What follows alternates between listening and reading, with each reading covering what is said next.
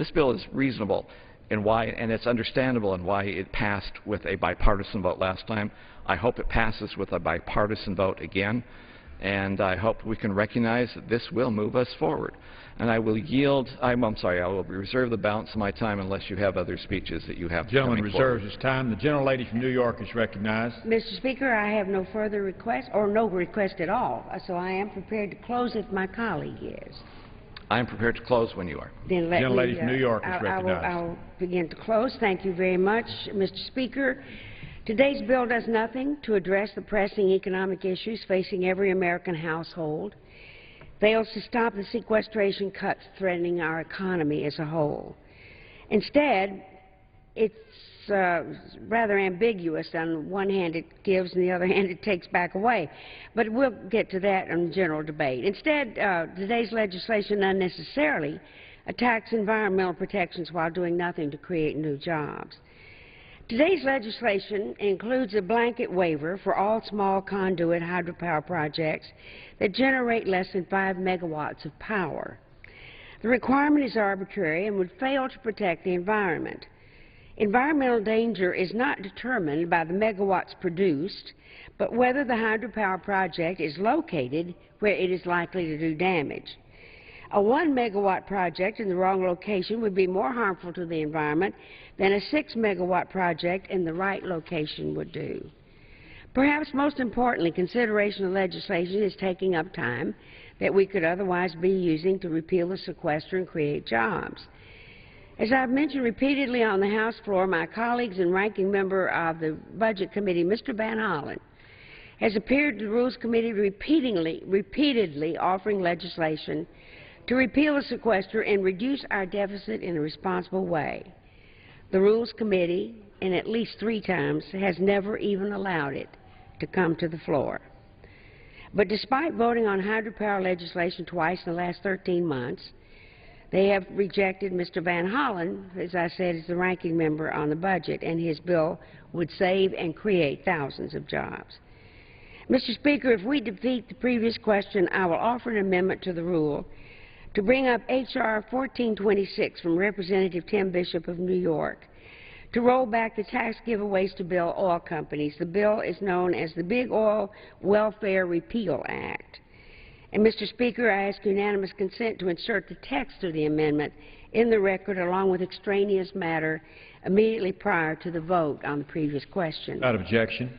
Mr. Speaker, I urge my colleagues to vote no and defeat the previous question so we can get back to trying to grow our economy and create American jobs, and I yield back the balance of my time. The gentlelady from New York yields back her time. The gentleman from Utah is recognized. Mr. Speaker, thank you. In conclusion, let me state a couple of things. Number one, this is a good rule. Therefore, you should vote for this rule. It is a fair and open rule, fair and modified open rule. More importantly, it is a rule that will allow us to discuss a very good bill. This bill encourages energy production. We may think of these as small energy products, but I am told that all these small projects already being held up in Colorado would create the amount of energy that comes from a large project like the Glen Canyon Dam. It's a large amount of energy that is clean energy that we will be producing. Number two, this bill gets rid of redundancy. It is not that we are doing away with environmental protection or a review for environmental protection. That environmental protection review has already been done. We're simply saying for these small projects you don't need to do the same thing a second time and incur the cost, which is an amazing amount of cost, and potential litigation factors that go along with it. If we do want to produce private sector jobs, and that is a worthy goal, you have to have energy to do it. This bill produces the energy which will be used to grow the economy to produce those jobs that we really want. That is why it is a bipartisan bill, and I expect a bipartisan vote on this particular bill, and it's a good bill, and we should pass it today. I yield back the balance of my time, and with something else I do, I move the previous question. I'm sorry, if you don't get to the last page, you can try to wing it. It's a good bill, fair rule. I urge the adoption. With that, I yield back the time and move the previous question on the resolution. The gentleman from Utah yields back his time. Both sides have yielded back their time. The question is on ordering the previous question on the resolution. Those in favor say aye. Those opposed, no. The opinion of the chair, the ayes have it. Mr. Speaker, I request the yeas and nays. Gentlelady from New York requests the yeas and nays. Those favoring a vote by the yeas and nays will rise. Sufficient number having risen, the yeas and nays are ordered. Members will record their votes by electronic device. Pursuant to Clause 9 of Rule 20, the chair will reduce to 5 minutes the minimum time for any electronic votes on the question at adoption of the resolution. This is a 15-minute vote.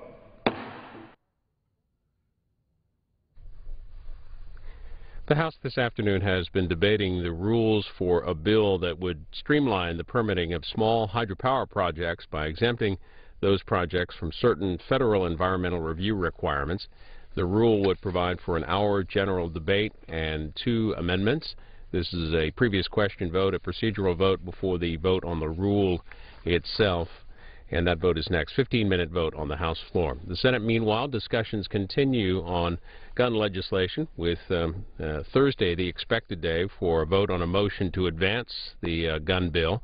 Earlier today, Senator Joe Manchin of West Virginia, the Democrat, and the Republican Pat Toomey of Pennsylvania released the information and their details on their agreement for an amendment to that bill which would expand background checks to more gun buyers. They announced it at a news conference on Capitol Hill this morning. I'm going to show you that news conference during this 15-minute vote.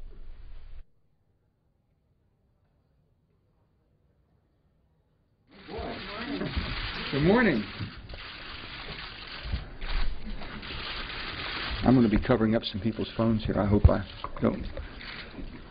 Let me just say good morning to all of you, and I'm very, very proud to be here with my good friend Pat Toomey from my sister state of Pennsylvania and West Virginia. We're side by side, and we come from states that have deep-rooted cultures, as you know, and we believe very strongly in that.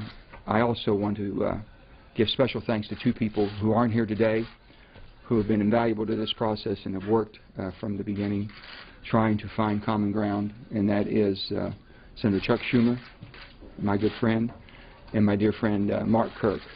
Mark has been with me from the beginning and has never left, and Chuck and his staff and all of them who've worked so hard. I thank everybody, because as Pat will tell you, the staffs do yeoman's job. I also want to thank Tom Coburn. Tom has been invaluable to the process, also coming from the culture we come from, and has had great input all the way through this process. I want to make it clear from the start that this is a start, and it's not the end of our work. We still have a lot to do. We have an agreement, Pat and I have an agreement with Senator Kirk and Senator Schumer. We have an agreement on an amendment to prevent criminals and the mentally ill and insane from getting firearms and harming people. That's extremely important for all of us. Also, we agree that we need a commission on mass violence, and this commission is going to be made up with people with expertise. People who have expertise in guns, people who have expertise in mental illness, people who have expertise in school safety, and people who have expertise in video violence. We have a culture of violence, and we have a whole generation who basically has been desensitized. And if you go around and talk to the young people today, it just is what it is, and we've got to find out how we can change and reverse that.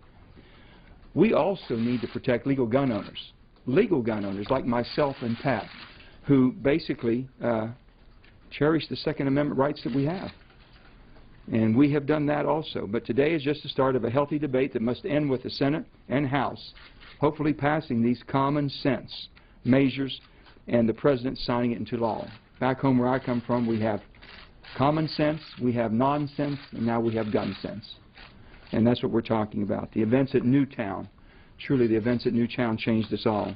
It changed our country, our communities, our towns, and it changed our hearts and minds. This amendment won't ease the pain. It will not ease the pain of the families who lost their children on that horrible day. But nobody here, and I mean not one of us, in this great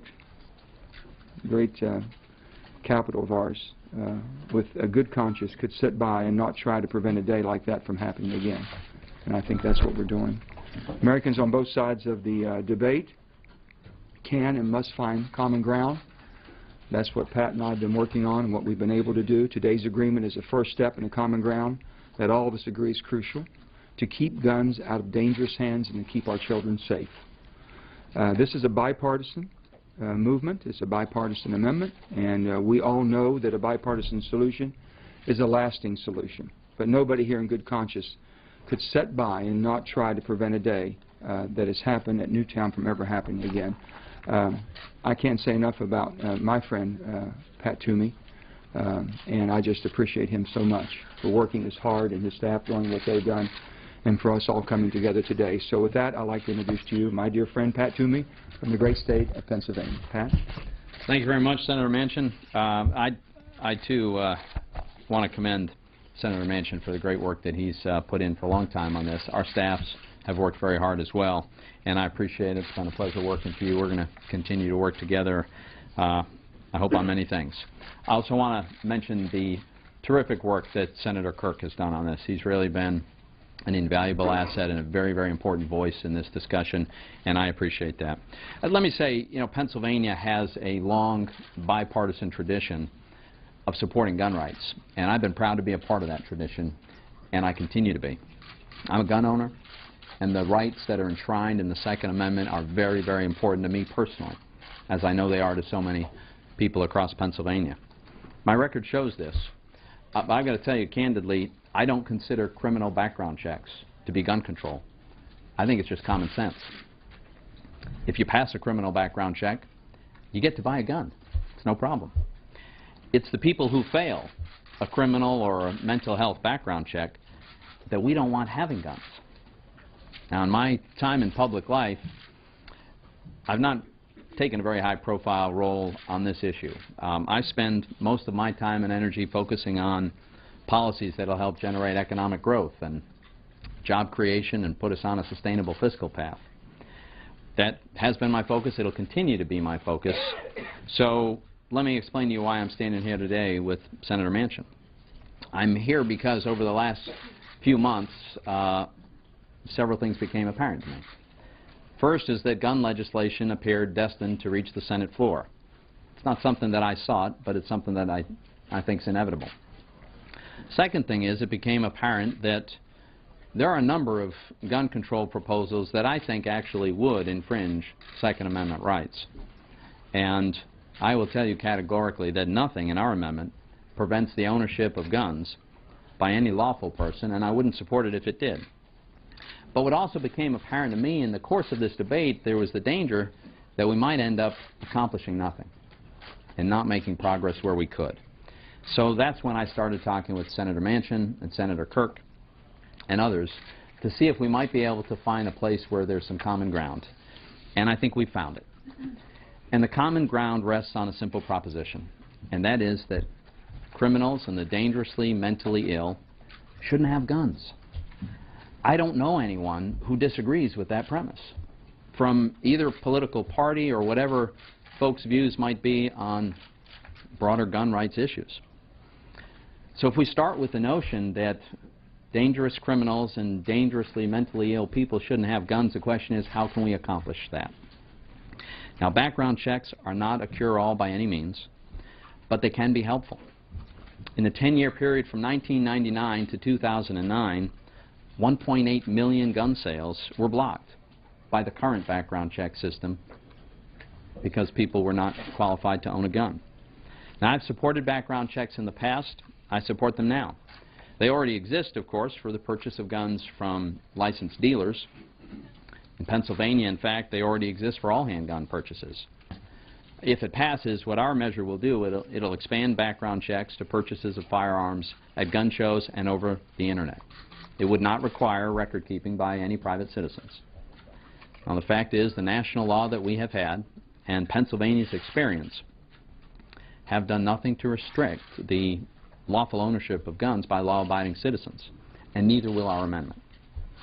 The worries that we hear sometimes about background checks leading to an erosion of our Second Amendment rights, it simply hasn't happened. And we've got to make sure that it doesn't. I also should point out, as Senator Manchin did, that this amendment is a genuine compromise. In addition to expanding background checks, it includes a number of measures that help to secure Second Amendment rights of gun owners, some items that gun owners have long sought. The bottom line for me is this.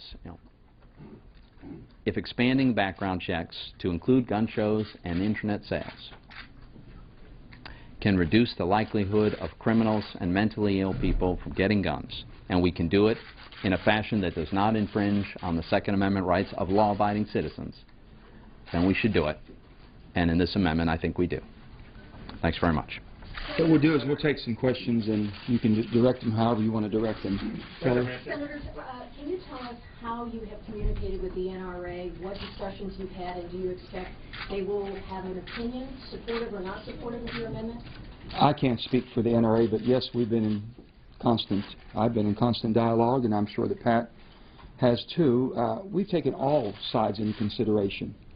You know, when you have Senator Schumer coming to the table wanting to see something progressively turn, to move in the right direction, and also the direction he may come from, but be able to work and sit down with us and with me from the beginning, have Mark Kirk sit down from the beginning and work through, have the NRA sitting there, all people on all sides of the gun issue, knowing that all, and what Pat has said is all we're trying to do is basically saying that if you go to a gun store today, you're subjected to a background check.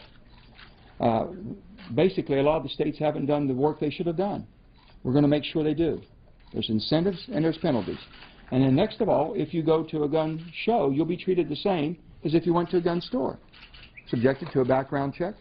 And then if you go online, you'll be subjected the same as you are if you buy a gun online in another state. So those are all the things we're doing. But yes, we brought everybody to the table. Yes, we've spoken to the NRA, and I cannot tell you what their position is, but I can tell you we've done the things that Pat just said we did. We strengthened, basically, the rights of law-abiding gun owners like myself and Pat to be able to exercise our Second Amendment right. But we've also, I think, done a tremendous favor to the citizens of our great country on background checks, expanding them to keep people's guns from people that shouldn't have them. People have been criminally adjudicated and mentally adjudicated.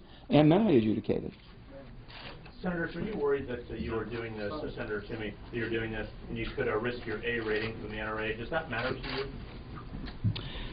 You know, what matters to me is doing the right thing, and I think this is the right thing. And I think most Pennsylvanians will agree that making it more difficult for criminals and mentally ill people to obtain guns is the right thing to do.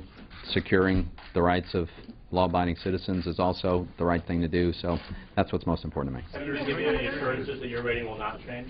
Let me just say, can I ask you, are you going to get more Republicans on this amendment beyond yourself and Senator Kirk? Do you believe you can attract other Republicans? You know, I've had conversations with several of my colleagues on both sides of the aisle, but I can't speak for them yet. I think it's too soon to know how people are going to vote on this.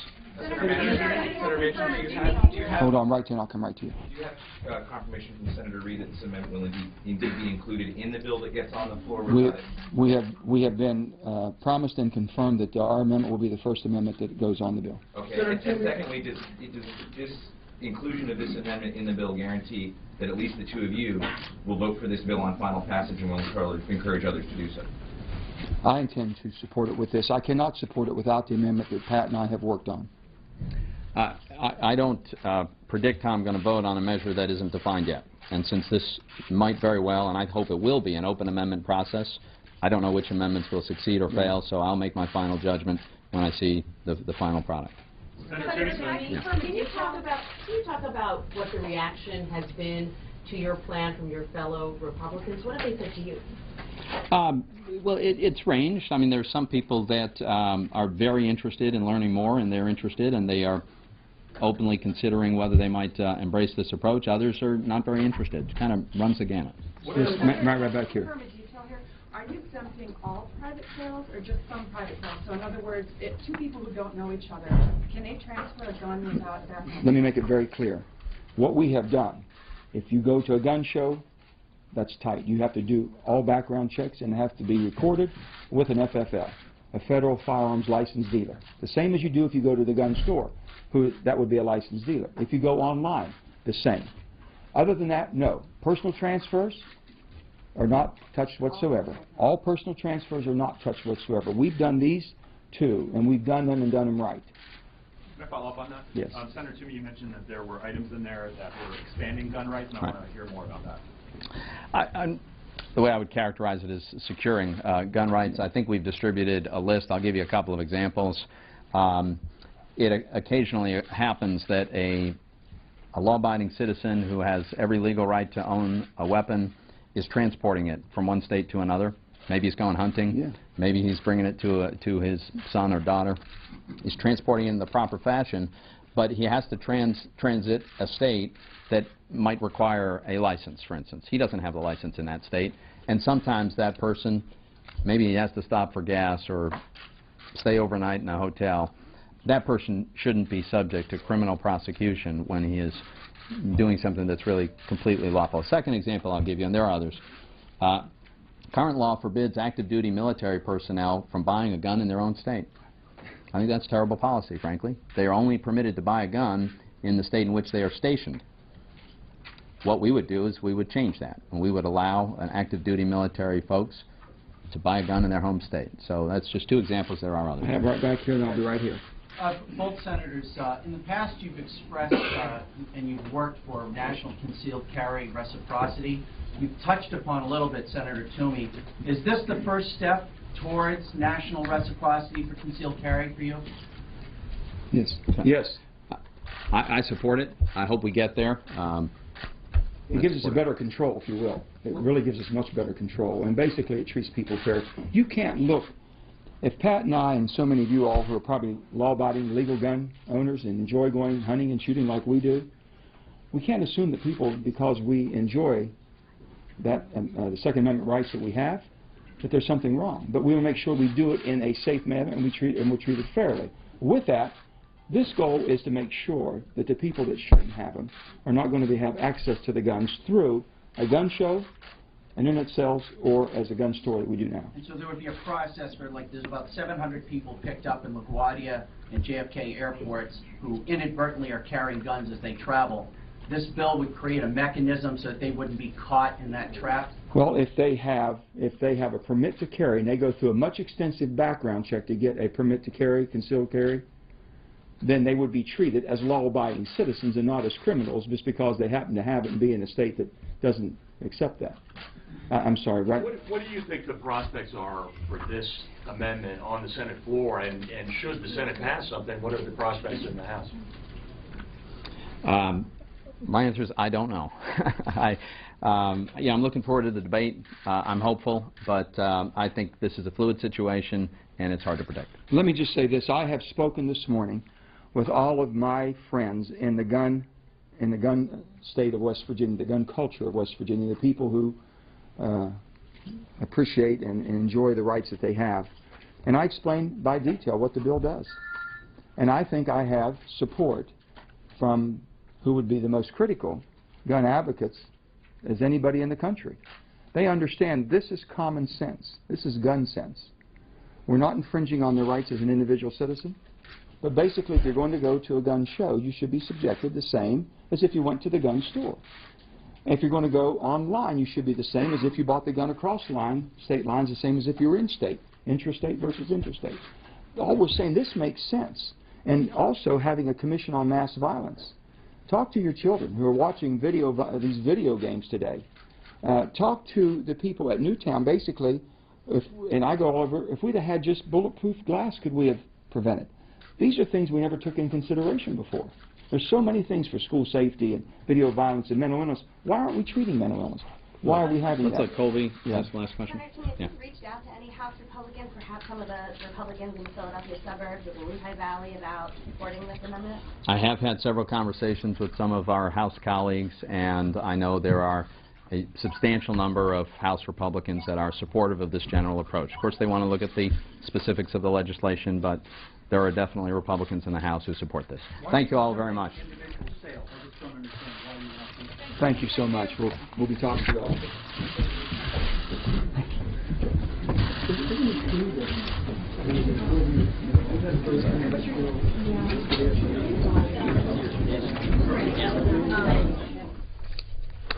And you can watch that news conference with Senators Manchin and Toomey and also read their proposed amendment on our website at cspan.org. Back live to the House floor. This is the previous question vote on a bill, the rule for a bill that would streamline the permitting of small hydropower plants, streamlining keeping them exempt from federal environmental review requirements. It's been a 15-minute vote.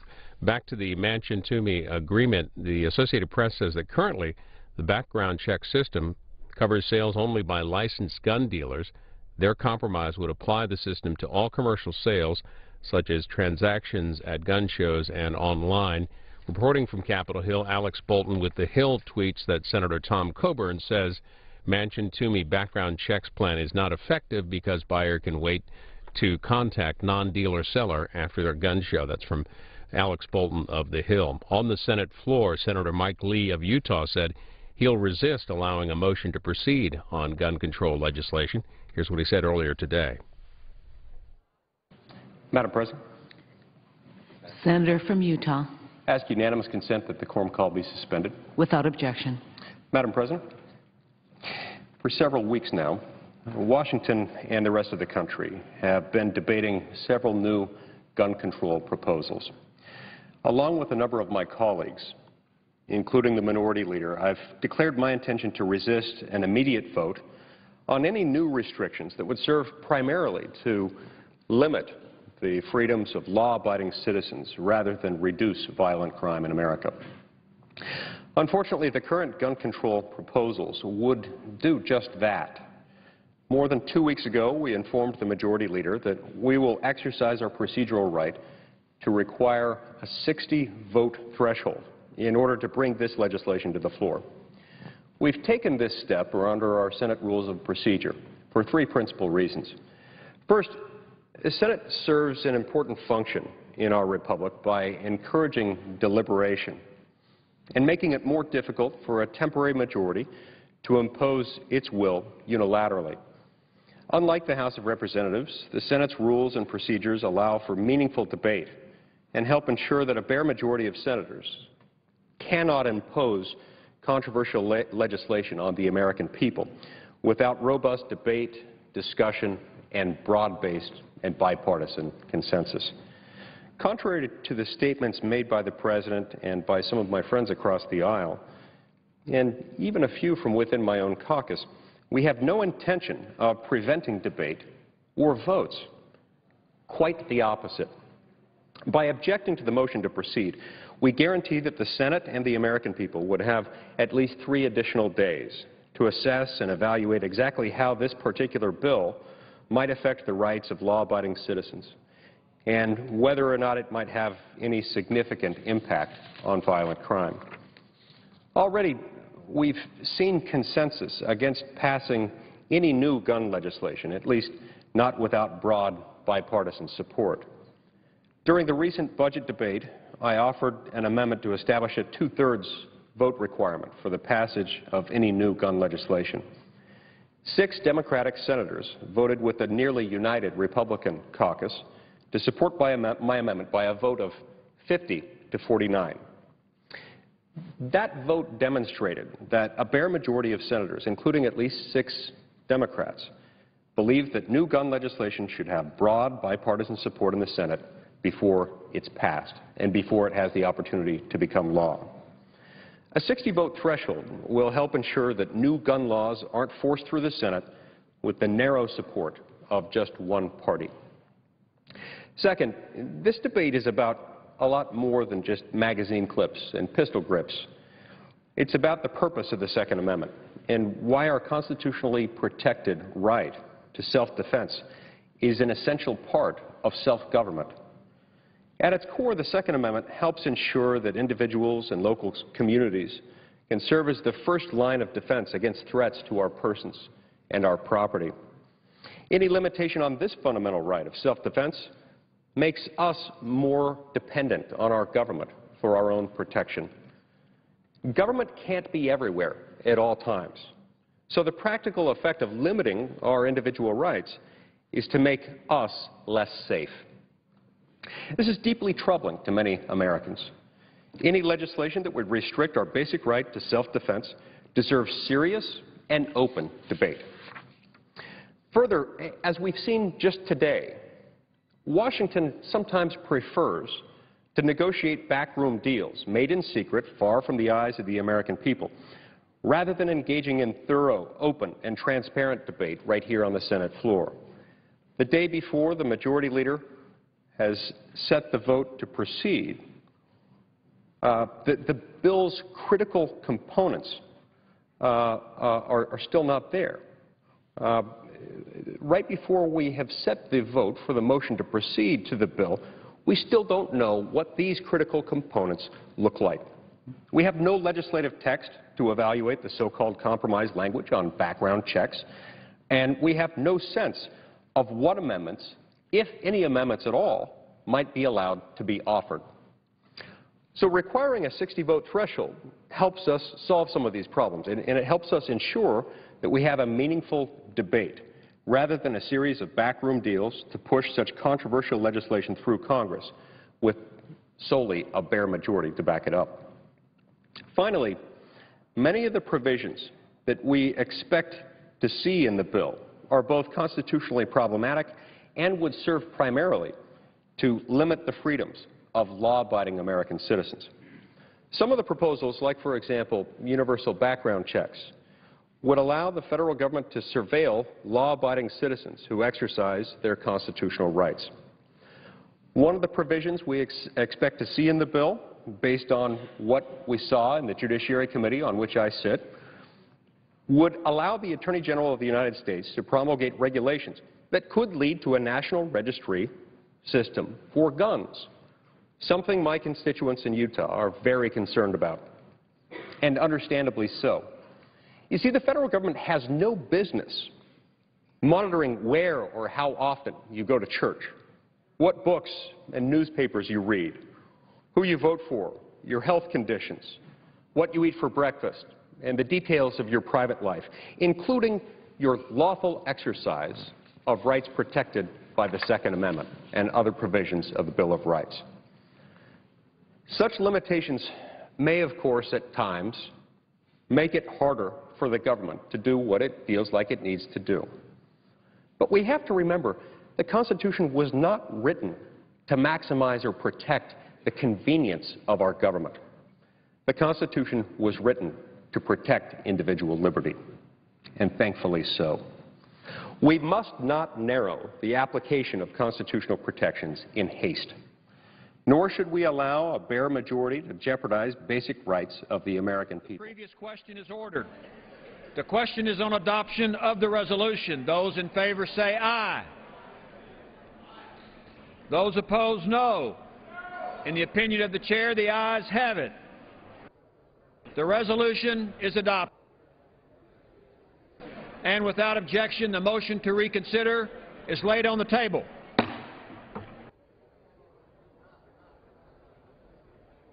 For what purpose does the gentlelady from Michigan seek recognition?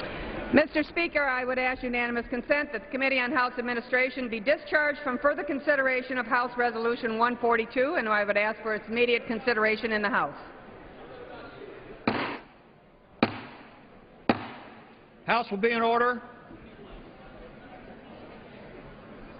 The House will come to order.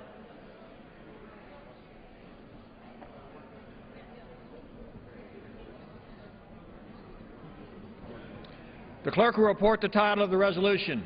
House Resolution 142, resolved. Section 1, election of members to Joint Committee of Congress on the Library and Joint Committee on Printing. A, Joint Committee of Congress on the Library. The following members are hereby elected to the Joint Committee of Congress on the Library to serve the Chair of the Committee on House Administration and the Chair of the Subcommittee on the Legislative Branch of the Committee on Appropriations. 1, Mr. Harper. 2, Mr. Brady of Pennsylvania. 3, Ms. Zoe Lofgren of California. B, Joint Committee on Printing. The following members are hereby elected to the Joint Committee on Printing to serve with the Chair of the Committee on House Administration. 1, Mr. Harper. 2, Mr. Nugent. 3, Mr. Brady of Pennsylvania. And 4, Mr. Vargas. Is there objection to consideration of the resolution? Without objection, the resolution is agreed to and the motion to reconsider is laid on the table. What purpose does the gentlelady from Michigan seek recognition? Mr. Speaker, I would also ask unanimous consent that all members have 5 legislative days in which to revise and extend their remark and to include extraneous materials on House Resolution 142. Without objection.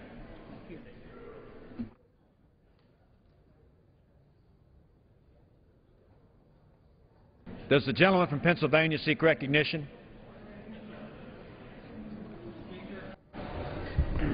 I ask unanimous consent to withdraw Mr. Adrian Smith of Nebraska as a co-sponsor of H.R.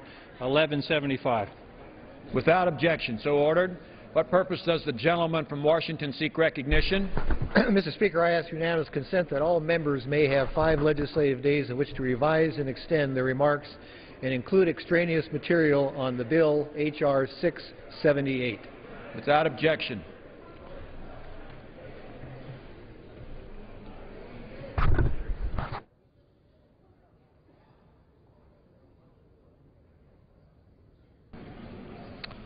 Pursuant to House Resolution 140 and Rule 18, the Chair declares the House in the Committee of the Whole House on the State of the Union for the consideration of H.R.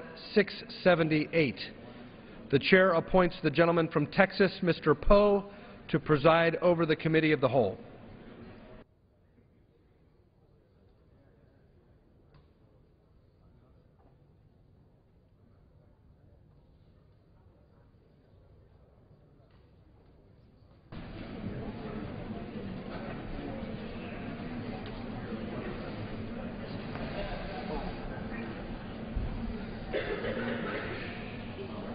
The House is in the Committee of the Whole House on the State of the Union for consideration of H.R. 678, which the clerk will report by title.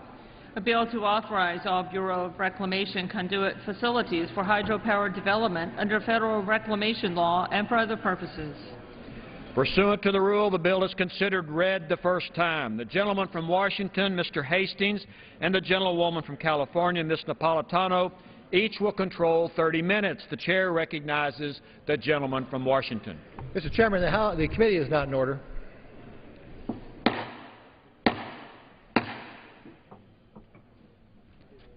House will come to order. Members take their conversations off the floor.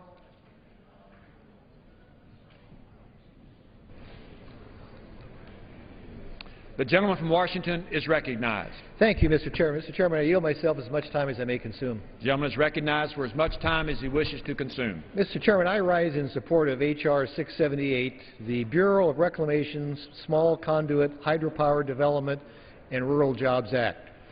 Those of us from the Pacific Northwest know and understand the importance of hydropower and the significant role it plays in our economy. In my home state of Washington, hydropower produces 70% of our power, and it helps keep electricity rates low and affordable for our residents. It is one of the cheapest and cleanest forms of electricity and helps make other intermittent sources of renewable energy like wind and solar possible. Yet too often, it is frequently the case with energy projects on federal lands, the development of new hydropower gets caught up in bureaucratic red tape and regulations. Today's bill, sponsored by our colleague from Colorado, Mr. Tipton, would cut through that red tape to expand the development of small conduit hydropower. Specifically, it clears up federal agency confusion by directly authorizing hydropower development at almost 47,000 miles of Bureau of Reclamation canals.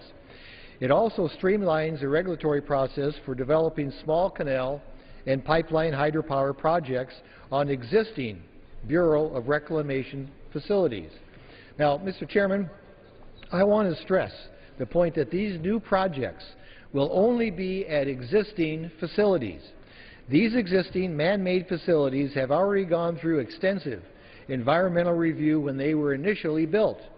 Requiring duplicative reviews on existing facilities only imposes unnecessary delays and thus administrative costs. Now, I realize that the Bureau of Reclamation has come up with its own version of streamlining since we considered this bill in the last Congress. But it's only a theoretical version of streamlining since it has never been used in the 6 months after it was created. This bill simply streamlines the regulatory administrative process so that water users can be free to develop hydropower at the federal canals they already operate and maintain. This bill will help generate thousands of megawatts of clean, cheap, abundant hydropower, and thus will bring in new revenue to the federal government and, more importantly, Mr. Chairman, create new American jobs. Best of all, we could do this at no cost to the American taxpayer. This is exactly the type of common sense proposal that Republicans support as part of the all-of-the-above energy plan. Hydropower must be part of the solution. Families and small businesses rely on access to affordable electricity, and this bill is a simple way to lower prices by expanding production on one of the best forms of clean, renewable energy. Mr. Chairman, nearly identical legislation passed the House last Congress with bipartisan support. I hope the House will once again do it today, and that the Senate will take action on this job-creating energy bill.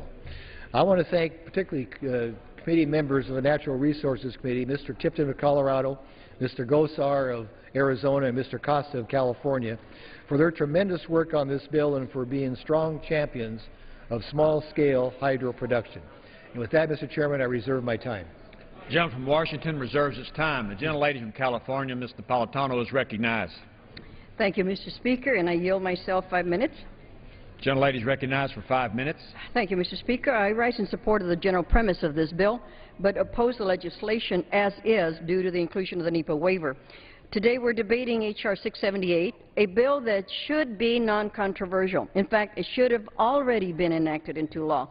We all agree that small conduit hydropower, adding that to the projects, is a great idea. No, it's really a wonderful idea.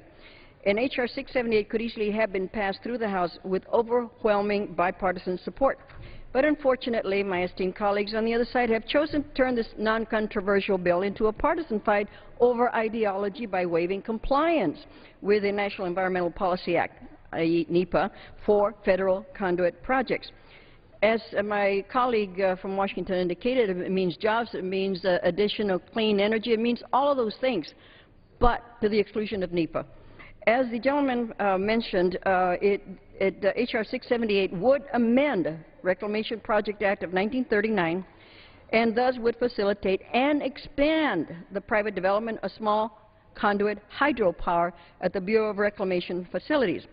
The legislation seeks to accomplish several goals, the most important of which is authorizing Reclamation to develop and increase power at most of those facilities.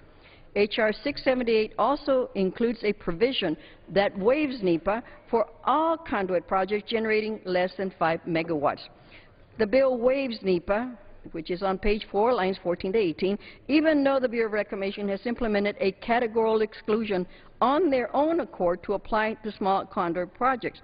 Now, you may call it theoretical, but it's only been there 6 months, and it takes government a long time to get the word out to those parties. The waiver of NEPA is a bill that is unnecessary, since Reclamation has already implemented this guidance through this categorical exclusion. The legislation seeks to solve a NEPA problem that does not exist. Unfortunately, some members on my other side of the aisle have characterized NEPA's waiver as, quote, the main purpose of this legislation. The waiver in this bill is the exact same waiver that Republicans put into the nearly identical bill last Congress. Just like the last time, the Senate won't pass it, and that bill will again expire in the Senate. It is totally unnecessary to go this effort and futility. This is not what anyone on this side of the aisle wants to see happen, and we would support the bill without the NEPA waiver. Mr. Speaker, I oppose this legislation, ask my colleagues to do the same, and I reserve the balance of my time. Gentlelady from California reserves her time. The gentleman from Washington is recognized. Thank you, Mr. Chair. Mr. Chairman, I'm pleased to yield 3 minutes to the chairman of the subcommittee dealing with this legislation on the Natural Resources Committee, gentleman from California, Mr. McClintock. Gentleman from California, Mr. McClintock, is recognized for 3 minutes.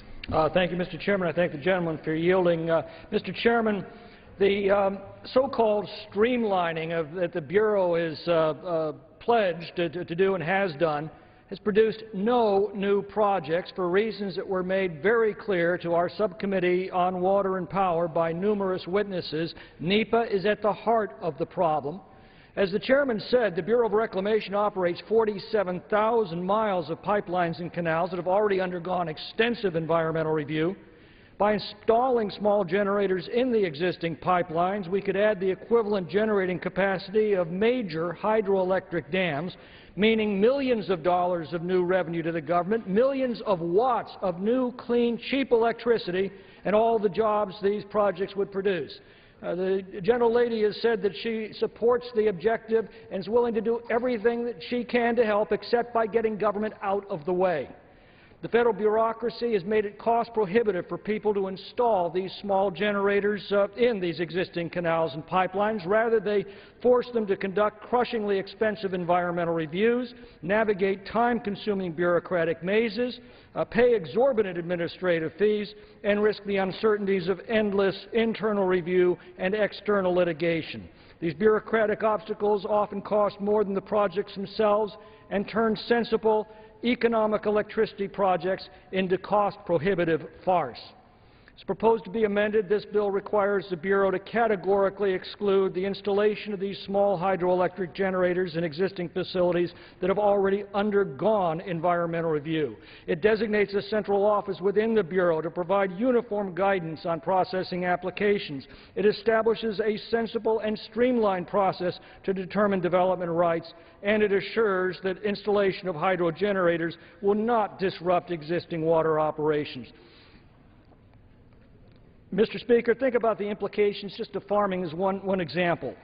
Some irrigation districts are forced to use diesel generators to pump water to their fields. You put hydroelectric generators in existing canals and pipes, and they become virtually self-sustaining while reducing reliance on other sources of electricity that do produce air emissions.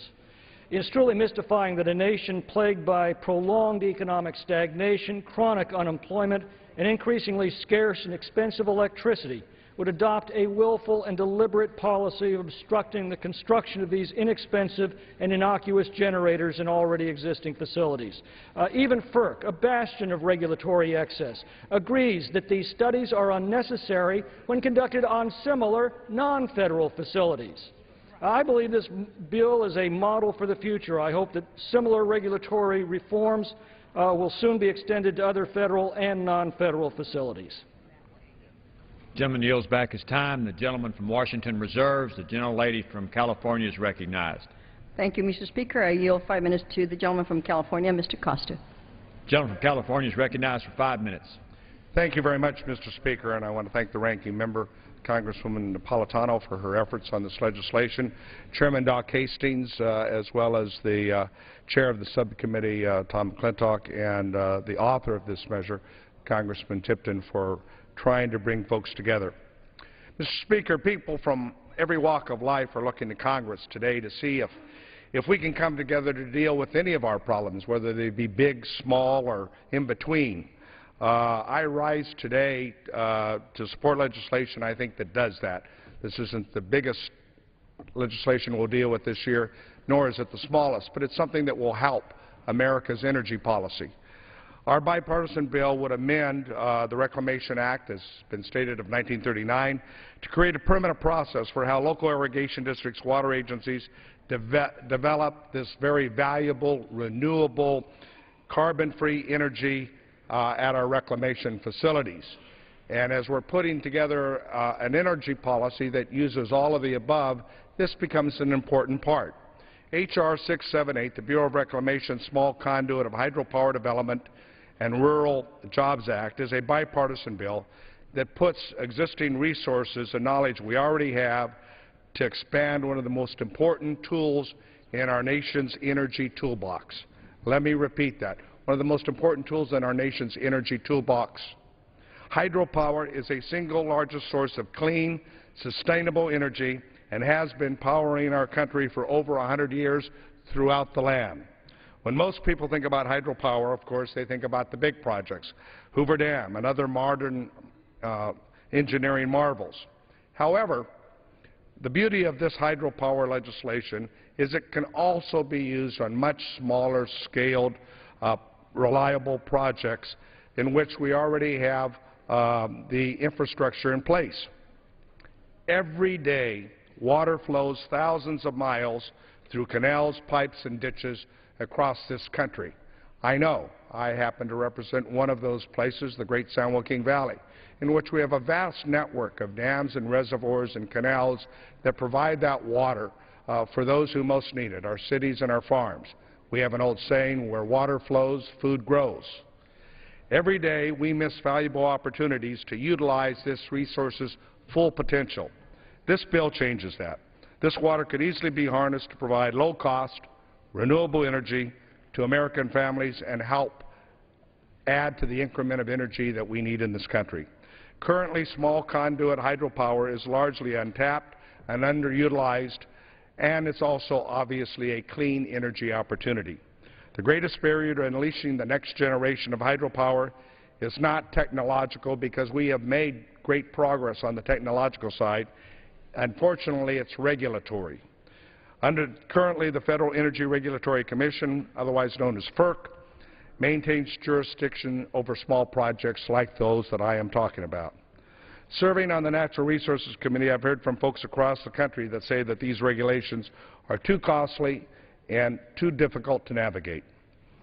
Obtaining an exception from FERC's permitting rules can take up to 6 months and cost nearly $50,000 for a local water district to pursue. That's unnecessary. And it's also a waste of valuable resources. Our bipartisan bill, again, would amend the Reclamation Act of 1939 to create a permanent process for how local irrigation districts and water agencies develop this very valuable, renewable, carbon-free resource for reclamation facilities. By streamlining the process, the irrigation districts will be empowered to develop small conduit hydropower at no cost to the taxpayers. These projects typically are 5 megawatts and less. Harnessing the power of water already flowing through reclamation facilities would stimulate rural economies, reduce pumping costs for farmers who face those pumping costs every year. I am proud to stand with my colleagues who are supporting this legislation. I want to thank Congressman Tipton for this effort, because it helps us take advantage of existing facilities that are already in place to provide additional resource of power where we need it. If we want to strengthen our energy portfolio, let's start with the low-hanging fruit. This is low-hanging fruit. Let me just give you some numbers. In California, there are 20 small hydro projects, should this legislation become law, that would be available to this process. Let me underline that. 20 projects in California that would qualify. In the nation, the Bureau of Reclamation has determined that there are 373 projects throughout the country that potentially would qualify should this legislation become law. The bill does just that. I urge your support for H.R. 678. Gentleman from California yields back his time. The gentlelady from California reserves her time. The gentleman from Washington is recognized.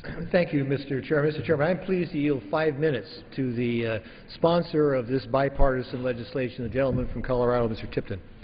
Gentleman from Colorado, Mr. Tipton, is recognized for 5 minutes. Thank you, Chairman Hastings, for yielding, and thank you, Mr. Chairman.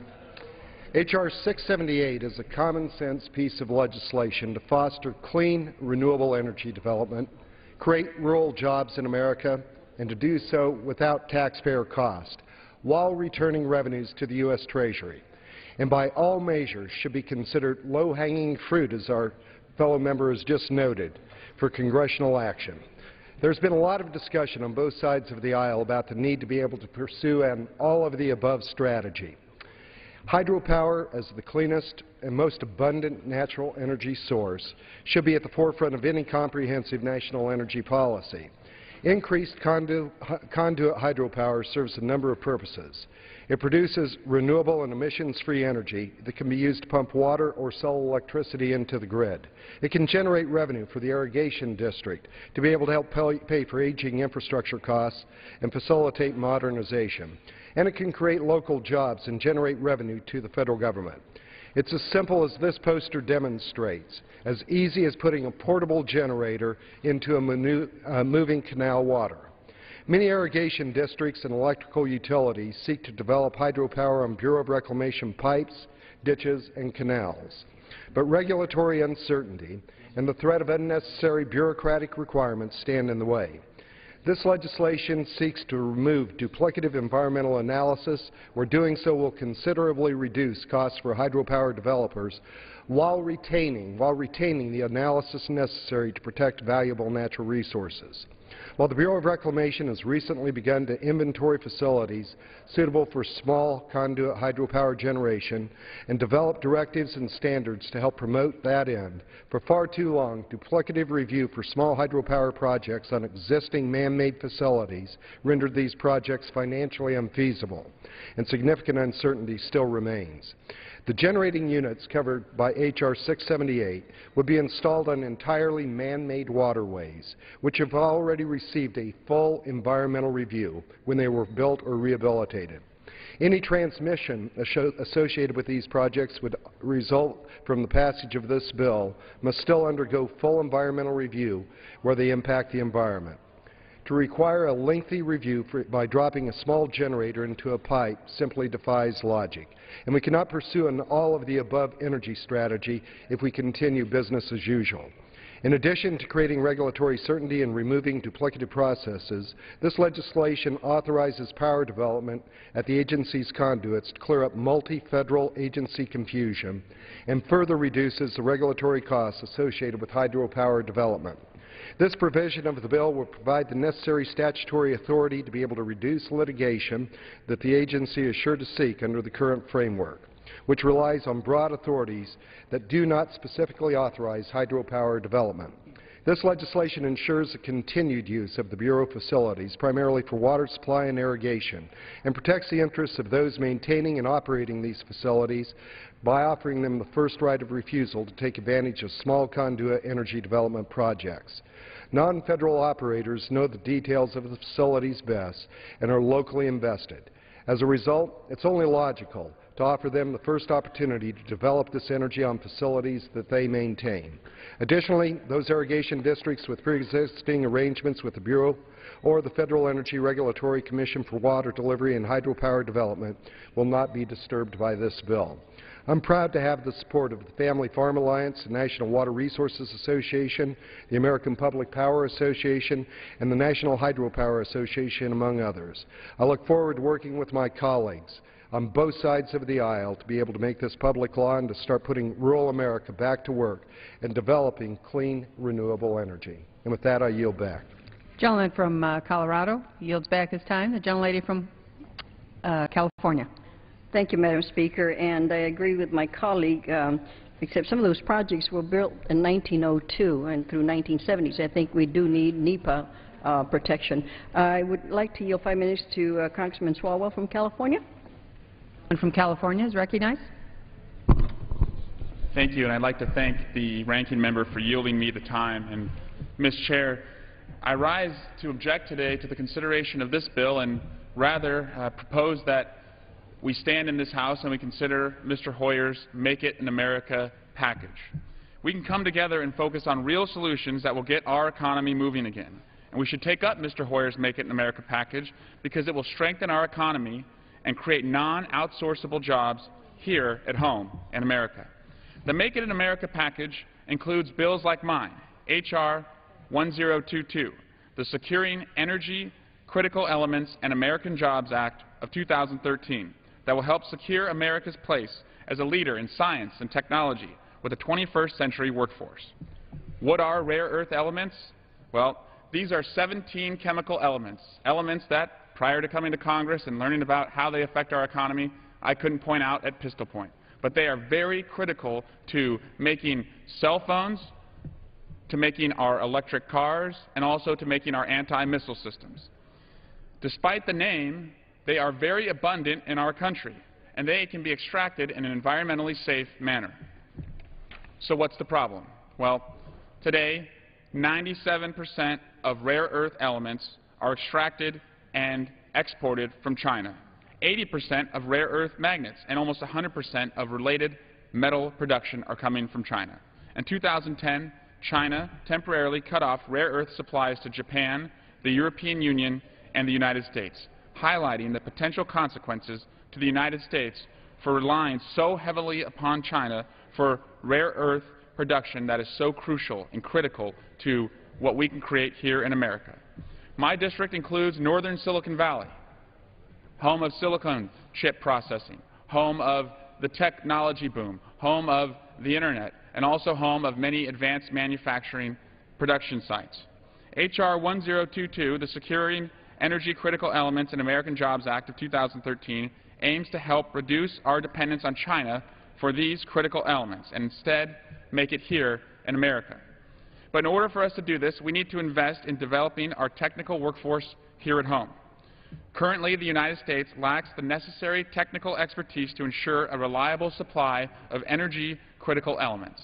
My bill, H.R. 1022, enlists the talents of our university students and encourages them to develop the technical expertise necessary to secure America's access to these elements.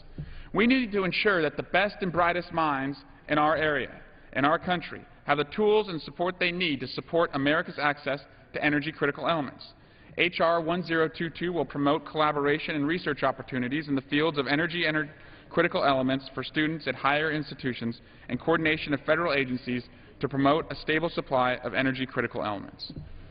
We also have in my congressional district what's called the Tri-Valley, or as I like to call it, the I-Valley, the Innovation Valley. This area also would rely upon energy critical elements. And as the ranking member said, we have an opportunity today to work in a bipartisan fashion, and unfortunately, I do not see us doing that. So I would conclude by asking that we come together. And also in my bill, there's a loan guarantee for companies with new processing and refining technologies. The Securing Energy Critical Elements and American Jobs Act of 2013 will help to spur private investment in companies on the forefront of this critical field. It's very important that we have the federal government at the very inception, in the beginning, providing the research and federal funding, but most importantly is to get it out into the private industry, and that's what this bill calls upon. So again, I urge my colleagues to stop wasting time with partisan bills like this today. Instead, let's come together to train and secure a 21st century workforce. Let's harness our own resources. Let's make it in America, and we can help all Americans make it. Thank you, and I yield back the balance of my time. The gentleman from California yields back his time.